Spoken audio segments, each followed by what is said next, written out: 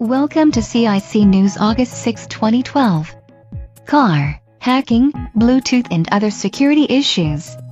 A disgruntled former employee of Texas Auto Center hacked into the company's computers and remotely activated the vehicle immobilization system, which triggered the horn and disabled the ignition system in more than 100 of the vehicles.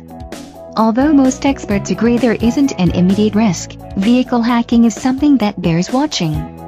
CloudHack wipes out user, and Apple support was responsible. Apple have admitted that their tech support provided information to a hacker who wiped out everything for one user. His phone, iPod, and everything else he had on the cloud were destroyed. This isn't the only case either. Iranian state goes offline to dodge cyber attacks.